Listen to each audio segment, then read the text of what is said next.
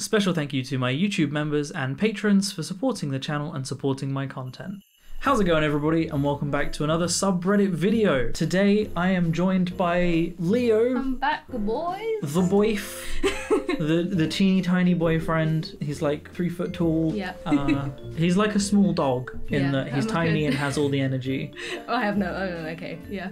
Depends on the day, I'm like a chihuahua. And today we are going to be taking a look. I can't talk. I always have as soon as going to be a lake. As soon as I turn the camera on, I lose the ability to talk. Yeah, exactly. Anyway, today we're taking a look at r/relationship memes. Because we are in fact in a relationship. And I have no idea how long this video is going to be because I want to make it as low effort as possible because I'm having to edit it in the week because we're going out on the weekend. Because it's my birthday.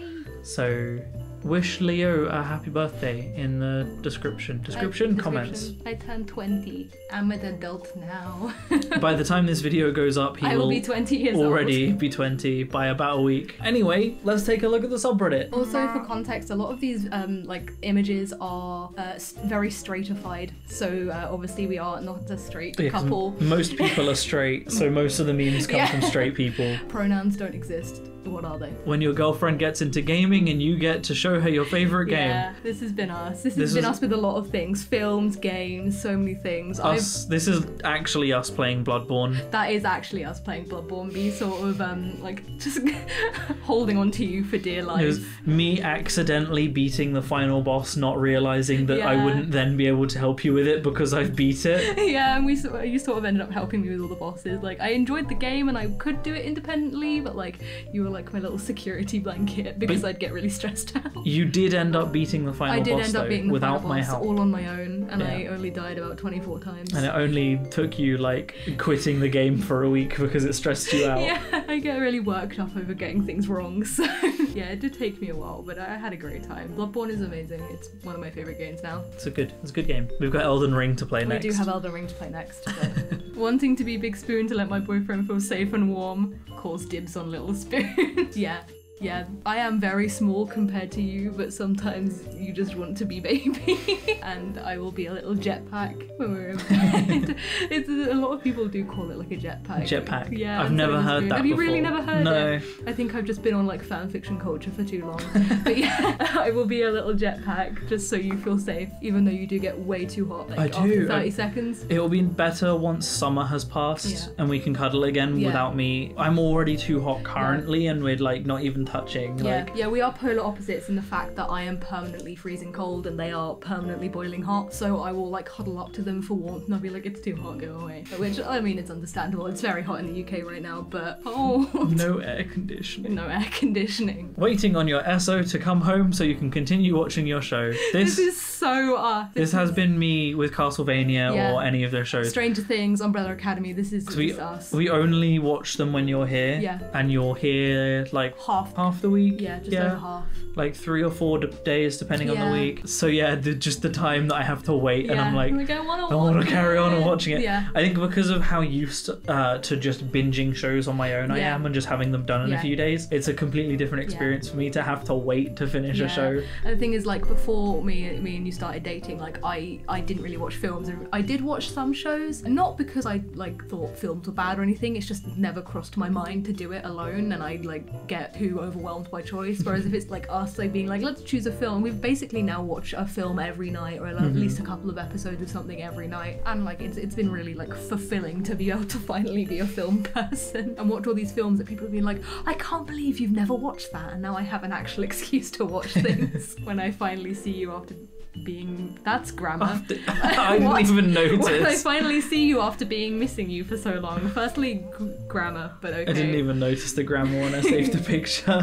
This is usually me, even though I only like don't see you for like 3 days a week. This is usually me, but recently it has been you a little bit. There were a couple of times you've been like, I know you've only been gone for like a day, but I miss you, come back. And I'm like, I want to, and I have to work. Work is gross. Gross. I'm glad that I work at home like 3 days days of my 5 days working. It's nice. Although I do have to spend the whole weekend recording and editing YouTube, so it takes up a bit of my time. But and luckily I only really work weekends but yes, this is both of us, but you like are bad at admitting that it is also you. Don't know what you're talking about. You are secretly sappy, but only show it on a very rare occasion. I hate the fact that men aren't as expressive. You will share every tiny detail of your day, and all you'll know about him is that he was alive. This could be both of us in different ways. I am definitely just work was fine. Yeah, like I'll be like, oh, how was work? And you'd be like, yeah, it was alright. Like, and I'll tell you about all of the random stuff I've gotten up to. Like, I'll tell you like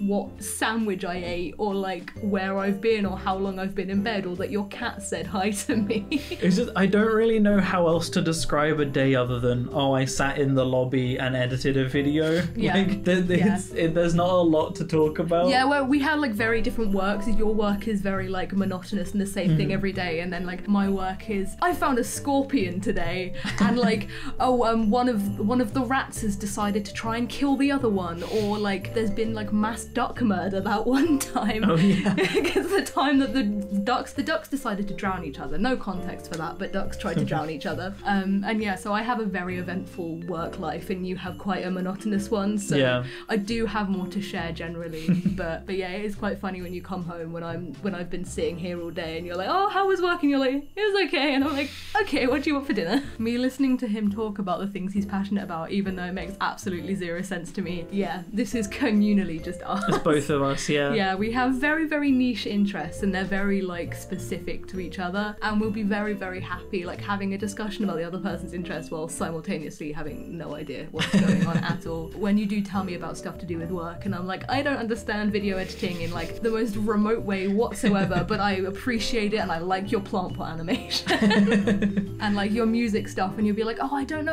like I don't really know if that works, and I'm like, it's just good sounds in my ears and I'm happy. It's fine. Or Warhammer models. And I'm talking about like the lore behind the model and how their powers are great, and you're just like, it's pretty. And like I'm a very sciencey person. Like I'm an animal person. I'm studying like a lot of sciencey animal things, and it's all very like niche and weird, and you're like, I just like hearing you talk about stuff. Like when we go to an aquarium, my speciality is fish, and when we go to an aquarium and I'm just ranting at you about like the fish, and you're like, I just like seeing you this happy. That is really sweet. And that's why we're going to an aquarium. That's why we're going to an aquarium for my birthday, because I am autistic. We're going to Brighton. We're going to Brighton Aquarium. So this meme, you're SpongeBob in this meme. I am. My girlfriend trying to get something done. Me helping. Yeah. I just always gotta pop. Yep. And give it a little slap. We'll just move on. Do you smoke? Only in days I forget to tell my wife that I love her. Your lungs are in perfect condition. Can't wink. This is really ironic because before we met I was a very heavy smoker. You were. And I like stopped 4 months into us dating, I think. And so this is actually very relevant. I don't think you were that heavy a smoker though. I didn't really smoke much around you, but I was a heavy smoker. Because when we were together, the cigarettes you smoked were tiny as well. Yeah, because they're roll-ups. You make them tiny, and also because I was not much money. You make roll-ups really small. Every time I've seen someone make a roll-up, they make like a full-size cigarette. It's because you can get different sizes of filters. You can get slim, extra slim, and ultra slim. I smoked the ultra slim ones, which were like the skinniest one. So you could get a lot of cigarettes out of a pouch of tobacco. But I did used to smoke constantly, but I wouldn't do it as much around you because like I didn't want to, because I felt bad, and then I nearly died and then quit smoking. Yeah. And now I haven't smoked in 6 months in 2 days. You've done a really good job as well. Heck yeah. Me about to kiss my sick boyfriend. But you'll get sick too. A small price to pay for a kiss. So funny story, the first time I ever stayed around your house, they were really sick. They were just vomiting. Yeah. And I'm absolutely petrified of vomit, and I was not having a good time, but I made sure that I was like, I will face this fear, I will stay here, and I will be good. And this meme basically happened of me being like, you being like, oh, I don't want to make you sick, and I was like, no, I'll brave through it, I can do it. Yeah, I can face my fear. So funny story, I think I'm allergic to Rennies. So Leo was staying around and we were gonna go out, but I get quite bad acid reflux sometimes. So we packed some Rennies so that I could, and I'd never tried them before, but we're like, oh, maybe it'll help with the acid reflux. And I never really thought about it. I took them, made me throw up, and I was like really violently ill from eating a Rennie. And it happened, I was like, oh, maybe I just had a bad stomach. Yeah, and then it happened and again. I tried it again a few weeks later and it happened again. So Rennies make me sick. And Leo had to look after me while I was like violently ill. It was, and this was like literally your first time staying here. Yeah, I think it was over our Christmas. 4th time actually meeting, because we'd been on 2 dates. I came over for dinner and then I stayed over yours before Christmas. It was our 4th time like actually meeting, and you were just violently vomiting, and I was like, It was a great impression early on. We lasted. We did. We're still together. We're still together, and it's fine. My girl, when I ask her to keep me alive in COD while I use the bathroom. This is us in Sky in the mornings when you're taking your 25-year poop. I also feel like I used to play a lot of competitive games. Me and George used to play a lot of really competitive games. We played Apex and Rainbow Six Siege and Overwatch and all of those games. I haven't touched them in like 2 years at this point, but I used to play them like religiously. And I feel like if I did and I suddenly had to dash the toilet and I was just like, hey Leo, take over for a second. That's the thing, like we're really into this game called Sky Children of the Light at the moment. It's great, but there's a function where you can hold hands, and I have the bladder of a 2-year-old, so often I'll be like, Lawrence, hold my hand, I need to pee. So you can continue taking me around the map, and so we can keep doing what we're doing. But yeah, this is very much us. But yeah, I feel like this is the face you would pull if I was suddenly like, keep me alive for a second. From come over to come home is a real relationship goal to me. Yeah, luckily I get to spend like most of my time here, but I do sadly still have adult responsibilities at home on occasion. But I feel like we have kind of achieved making this like a second home. Yeah, which is great. So like when you're at work and I'm here hanging out with like your sibling or your mum or something, I'll be like, I miss you, come home. Because like it's like a second home. So we have basically achieved this, like even though I technically don't live here. Expensive restaurant dishes. This is brilliant. Any meal cooked by my partner, but I like this. I do like cooking for you. Yeah, it's something I really enjoy. We've sort of established sort of like for when we move in together, like how it's gonna work if I'm working full time on my animal stuff, going out every day at ridiculous o'clock in the morning, that like I'm gonna do dinners and you're gonna make me a packed lunch for the day. If you ever want to see food that Leo has made for me, join my Discord channel in the description. Yes, I do occasionally post it there. Posted pictures like the pancakes you made me. They were really nice, but they did not come out as aesthetically pleasing. I was hoping, and the Nutella that I'd like drizzled over them kind of just clumped, and it was like, oh. But I made a nice strawberry heart to put on. They the top. tasted good. They did taste good. I didn't finish them because I was really full. Yeah, I did. We had to like work together because it was like an American-sized stack of pancakes. But yeah, I do often just be like, I want to make you lunch. What do you want? And I'll often just make you like a full cooked like English breakfast or something for lunch. The problem is I never ever know what I want. Yeah. So you'll be like, what do you want for lunch? And I'll be like, I don't know. And you'll be like, that's not helpful. And I'll be like, no. And then I just go through like suggesting you things. You'd be like, actually, I fancy that. And I'm like, okay, say no more. You're getting it, because otherwise I know you're going to forget to eat lunch or just not know what you want and get like overwhelmed by it. I forget to eat lunch a lot. Yeah. It's because you get like overwhelmed by like options as well. You're like, I have to make a choice and I don't want to do that. So when I lost my ex at a party, I found him hooking up with another girl in the next room. Last night I lost my boyfriend at a party and found him alone eating buffalo chicken tips straight out of the crock pot. Upgrade. Yeah, either that or it's stroking a cat. I'm not a party person anymore, but the last party I went to, I did spend about 4 hours of it just petting a random cat I found outside on the street. I haven't been to a party since. I'm trying to think if I've ever actually been to a party.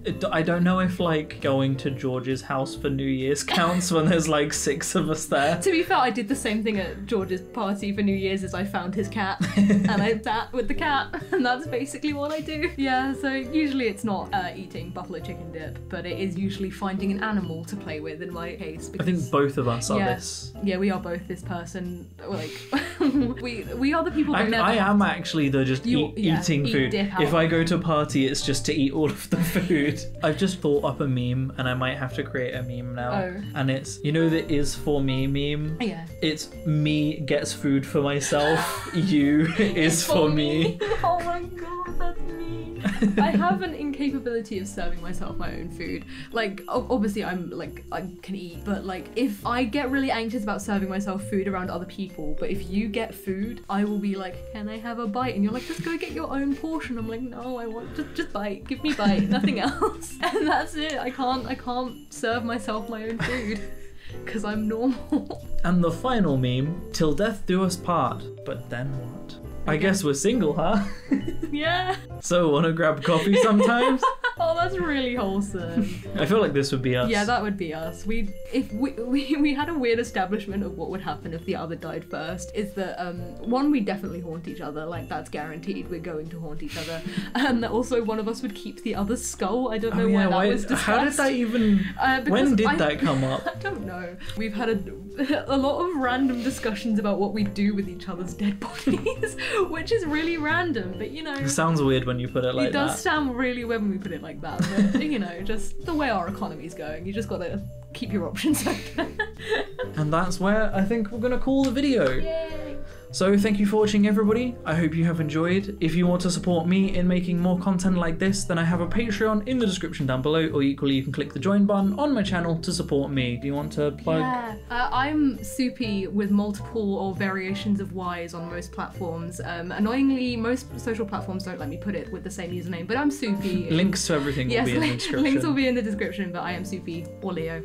Do you have any commissions open yet? Yes, but I'm working on prices, so if you want commissions, message me, because I will give you prices there, because I don't have a price sheet yet. But yes, so commissions are open for the most part, but I'm a little bit selective on what I pick, just because I'm dysfunctional. He has good art. Special thank you to Nix, Holly Miller, Kaori Ann Mori, Chase Howard, Karen Duca, Top Shelf, Elle, Rennie, Dev, Thomas Penny, Emily Potter, Greyhound, Maxine Lankow, Gravity Gaia, Kelly Bott, Carolyn, The Angry Potato, Sven Arctic Fox, Outcast Jupiter, Abel Euros Winchester. I think it's Eros. Oh, Abel Eros Winchester, Ghost Orchid, Charlie the Mad 256, Kate Cat, Two Lakes in a Valley, Ika Limchok, An Agent, Galaxy, Ronnie, Tam, Bug, Toxie Rain, Salted Denim, Poet Blanderson, Auntie Kaylee, EB Agent J, and Santa Chiara. You every like 3 names you just got closer. It's because I've got really bad eyesight. So you were like underneath the microphone. Oh no, that's gonna be really bad, isn't it? It's probably fine. Oh, I'm sorry to whoever I butchered your names. I'm bad at reading. Anyway, yes, thank you for watching, everybody, and as always, I will see you in the next video. Peace out.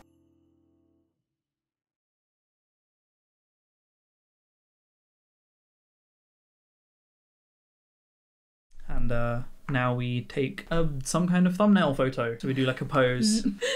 I'm probably gonna cut both of us out so we don't have to actually be like touching or anything. Is that what you're doing? No. What do you want to do? Don't know. Do a pose. I always do that. I need to do something.